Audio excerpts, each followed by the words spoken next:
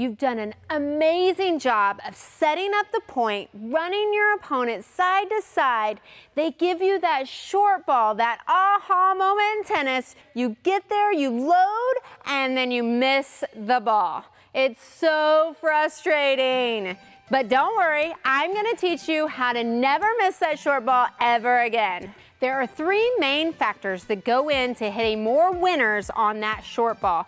And number one is making sure that you are making contact as high as possible while it's above the net.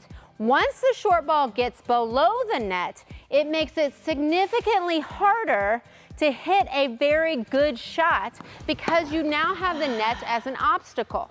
So you want to get up there as quick as possible. You can take the adjustment steps once you're up there, but it's all about trying to take the ball at chest or shoulder height so the ball is already above the net. That's going to help you to create a more direct ball towards your target. Number two is all about having a little bit of margin. And to do that, you need a little bit of topspin. So you'll see a lot of people hit the ball super flat and the ball's always clipping the tape or it's going in the net. That's the reason why. You need a little bit of margin. You need a little bit of topspin that you're trying to hit so that you can clear that net with a good accelerated topspin ball.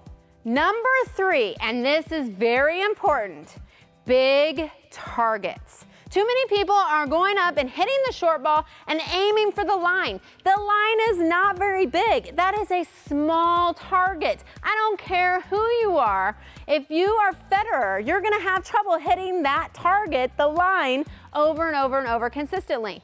So if you want to hit more winners on your short ball, you actually need to make yourself have bigger targets. That means that you need to aim a couple feet inside the sideline and a couple feet inside the baseline. That's where you're aiming. That way, if you're a little bit off that day, or as you know, we all miss our targets by just a little bit, you're still going to make a great shot that's going to be very difficult for your opponent to get to. The thing is that you're not always trying to hit a winner on this shot. You're trying to hit a very good, decent, hard ball for your opponent to get to. And if they get to it, you're ready to put that volley away into the open court that you've created for yourself. So if you want to hit more winners on that short ball, you have to get up there quickly, take the ball early. You have to make sure you have more margins by having some topspin on the ball, and you have to aim for big targets inside the lines. Those three things are going to create much more success and be able to put away that short ball once and for all.